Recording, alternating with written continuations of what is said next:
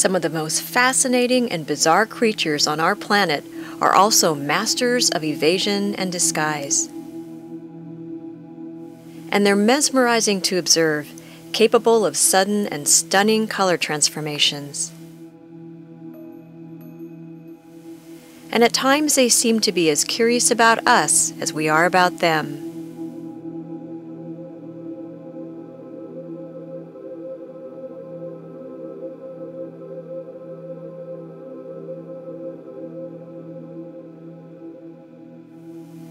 The most familiar cephalopod is the octopus, famous for its 8 arms and keen eyes. Cephalopod is Greek for head-feet, perhaps a bit of a misnomer since what appears to be this octopus's head is actually its body that protects its brain as well as 3 hearts and other vital organs. This coconut octopus is very attached to its clamshell home, much like its remote relatives. Both clams and cephalopods are members of the phylum Mollusca. As they evolved, octopuses lost some of their mollusk characteristics, but like mollusks, they breathe through a network of gills. This elusive mimic octopus is trying very hard not to be one, imitating a flounder as it swims along. But some prefer to walk. This 2-spot octopus casually strolls on the sand with a double-fisted warning to give him some space.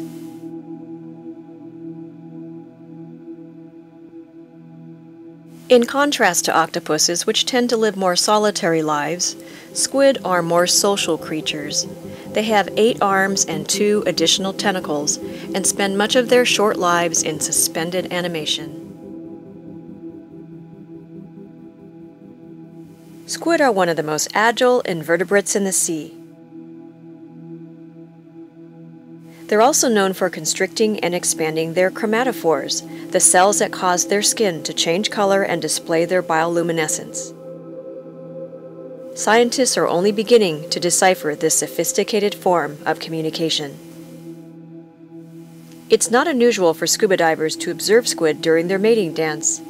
Here, in less than 7 meters of depth, some squid continue this ritual while fertilized females lay their eggs in the staghorn corals below. Like the squid, cuttlefish have 8 arms and 2 tentacles. Their proportionately large bodies or mantles not only protect their organs but also house their cuttlebone, a thin, shell-like remnant of their mollusk ancestry. This cuttlebone and their fluttering skirt help them maintain buoyancy and maneuver in spite of their less streamlined shape. Cuttlefish, like all cephalopods, vary greatly in size. This tiny pygmy cuttlefish pretends to be a wisp of algae in the current, pausing periodically to get a bite to eat. In contrast, this flamboyant cuttlefish is anything but hidden from view as it struts along the sand. Scientists think that these rhythmic color displays are a defense mechanism, warning other marine creatures to stay away from its toxic flesh. But their hypnotic color changes have different meanings. This male flamboyant cuttlefish is trying its best to captivate a larger female.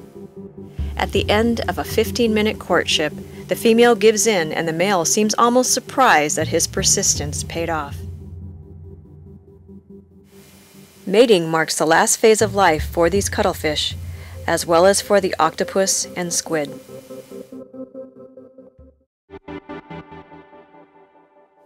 Cephalopods are incredible marine creatures. They have highly developed brains and nervous systems, and an intelligence that scientists are only beginning to understand.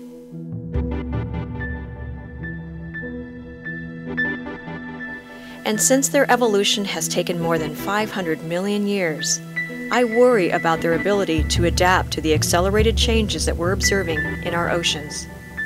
As we all contribute toward making our seas healthier, I hope we'll remember these beautiful beasts.